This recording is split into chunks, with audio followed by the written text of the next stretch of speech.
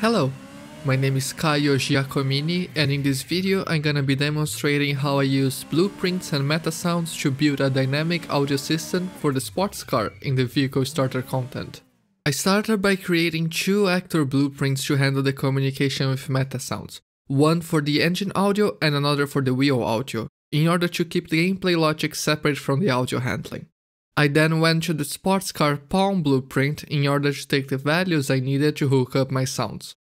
I started by writing a function that spawns an instance of the audio engine blueprint as an actor and attaches it to the sports car actor on even begin play. The same thing is done with the wheels, using a loop to spawn an instance of the wheel audio blueprint for each wheel the car has, also making sure to position each one appropriately. I'm then using the event tick to pass values from the car palm into variables inside the engine and wheel audio actors. The engine audio blueprint then takes these variables, normalizes them if needed, and passes them along to the engine MetaSound asset inside its audio component. There's a lot happening inside the engine MetaSound, so let's break things down. The engine sound itself was built out of RPM loops from a car recording. I split it into separate mixes for the engine and exhaust perspectives to give me the ability to change the balance dynamically.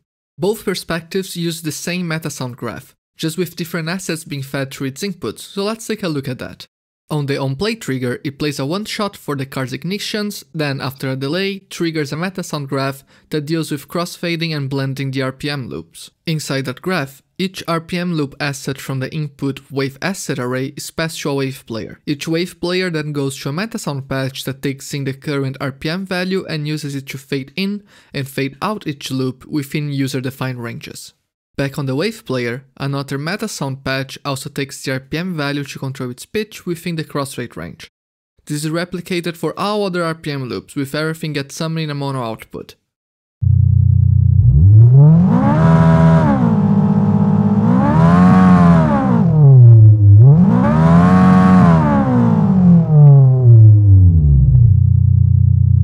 Back on the previous MetaSound graph, the output of the RPM loop is split into two paths for processing the onload state differently from the offload state.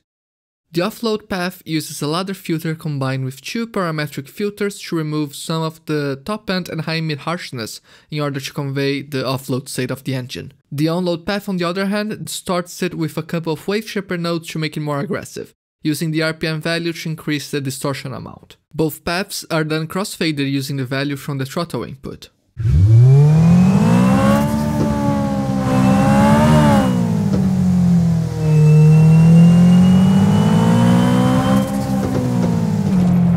Both the engine and the exhaust are then mixed together using a variable tied to the player's perspective to change the mix between them.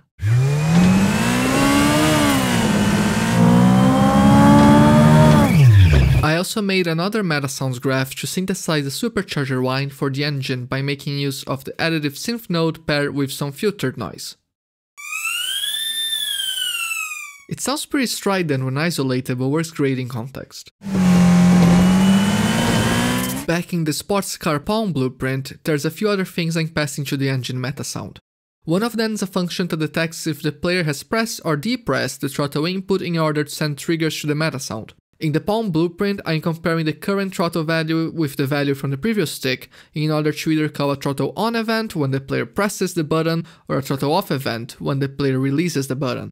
A similar function does the same thing to call an event when the car changes gear. The audio engine blueprint then binds these event calls to custom events and uses them to execute parameter triggers in the MetaSound. Additionally, there's another function that counts how many seconds the player has held the throttle button before releasing it.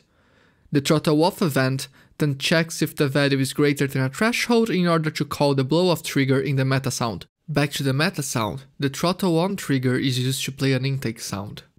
Both the throttle off and gear change triggers are used to play exhaust pops, using a random float with a trigger compare node to make it so the pops play only 60% of the time either of those triggers gets called. The blow-off and the gear change triggers are also used to play the blow-off valve sound. The blow-off trigger plays an unprocessed version of the assets, while the gear change trigger is paired with an AD envelope to play a shortened version of the blow-off sound effect, with the aim of mimicking the behavior from a real car.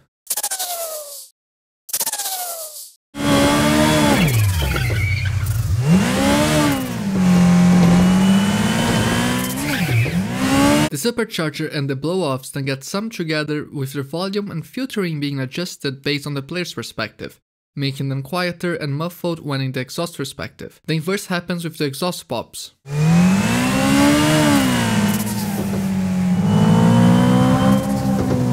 Moving on to the wheels. The car palm has a function to update the values of the wheel audio actors in the event tick. I'm looping through all of the wheels in the vehicle using the loop index to pass values to each wheel separately. The wheel audio blueprint then takes those variables and passes that into the wheel MetaSound, normalizing where needed. For the MetaSound itself, I created a generic graph used as a template to make presets for each surface type. There are two components to the template MetaSound, a rolling loop and a skid loop. The rolling loop uses the angular velocity input in order to modulate its pitch and volume. The skid loop uses the skid magnitude input to modulate its pitch. The skid magnitude also gets used to crossfade between the rolling and skid sounds.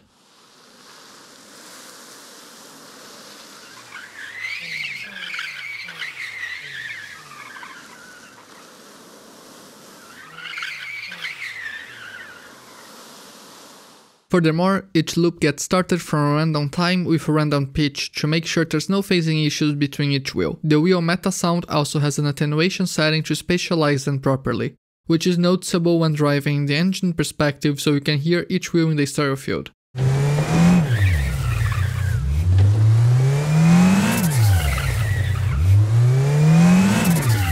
Out of the graph, I created one preset for asphalt and another for the dirt surface, overriding inputs to change the assets that get played with each one. In order to get surface detection to work, I first created a data class to manage everything.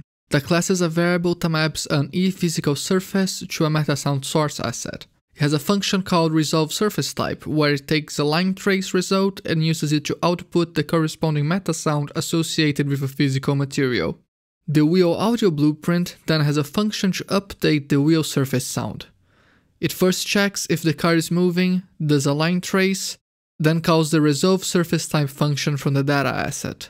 I'm then checking if the MetaSound source the function outputs is different from the current MetaSound in the audio component, which in turn goes to another branch node that checks if it's supposed to play a one-shot for going over the track bumper or a surface loop. If it's supposed to play a surface loop, it stops the wheel audio component, swaps out the MetaSound in it, and starts it back up. If it's supposed to play the bumper one-shot, it does another check to avoid machine gunning and then plays the bumper MetaSound on a separate audio component so it doesn't get cut short by a surface change.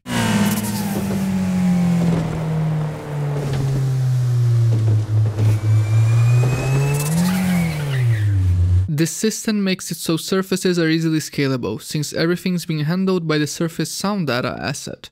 If a new physical material gets added, I simply need to create a new wheel MetaSound preset and map it to the new material in the data asset.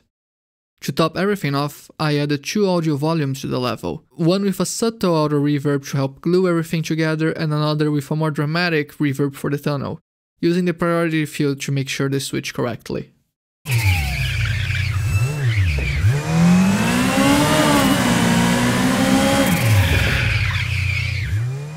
I hope this video demonstrates how I use Blueprints and MetaSounds to create a dynamic vehicle audio system that's fun to drive with. Thanks for watching.